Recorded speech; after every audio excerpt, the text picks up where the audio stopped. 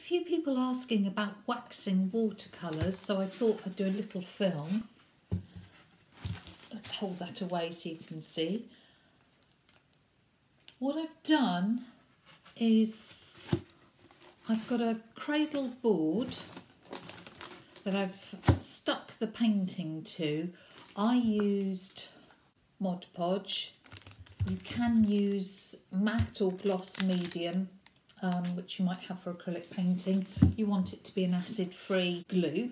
Stuck it down, weighted it down overnight, and then using a really sharp knife just trimmed all the edges so that you've got your panel ready. And then it's very simple. Use basically a cold wax medium. So this is Dorland's, but Gamlin make one. Corneliuson, I can't say that word. Corneliuson makes one. And then it's simply, things beeping in the background, a case of waxing it to protect the surface. So I just scoop out a little bit of wax, and the watercolour will not move because it is water soluble, not wax soluble. You're aiming to get a really thin, even coating. Make sure you've signed it before you do this. Make sure you've removed all pencil marks, because once that wax is on, nothing is going anywhere. Make sure you do the edges and so forth. Now I'm going very carefully here, because I put a little bit of pencil, watercolour pencil on, and I have never waxed on top of watercolour pencil, so I don't know whether it will smear.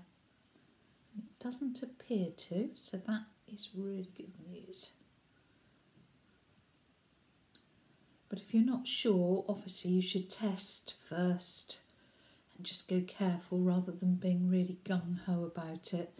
So I'm being really careful here. I've now applied wax all over that surface, as far as I can jolly well tell. I made sure, by looking really carefully, there aren't any really thick areas. If you say you have put a bit of a lump of wax on, you can just rub your thumb across or your finger across and just pull off a little excess. If you can see, I've just pulled off there, and then smooth it down. So I need to leave that probably for about 12 hours to dry, and then let's show you. Take a lint-free cloth and buff it. The other thing that some people use is like a coffee filter. That's really good for buffing the surface, but you've got to wait till it's dry, otherwise it will catch and you'll feel it dragging. When you buff it, there shouldn't be any drag on there. This is actually the second coating of wax that I've put on. I did the first coat that you saw, and I buffed that up and then put a very thin second coat on. And now it's time to buff this. And literally, I mean, it's so easy. Use a lint-free cloth, sorry if this is shaking everything, and you buff until you get an even shine. And you have to put a bit of elbow grease in, but I'll go careful because that's just going to shake the camera. Hold it against the light to see where there's a shine and where there isn't, and obviously buff out any dull areas. If you feel your cloth catching at any point, it means your wax isn't dry. When you're finished, you can see that sort of shine that you're starting to get.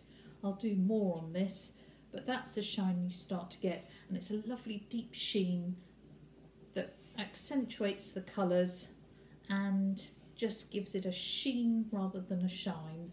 So that's it.